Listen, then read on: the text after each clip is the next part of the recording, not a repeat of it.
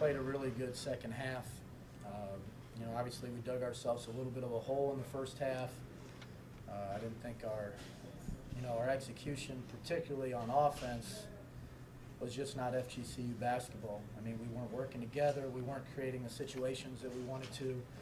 And so when we got into halftime, we just, you know, there wasn't any big speech. It was just, hey, why don't we play FGCU ball for a half and see what happens.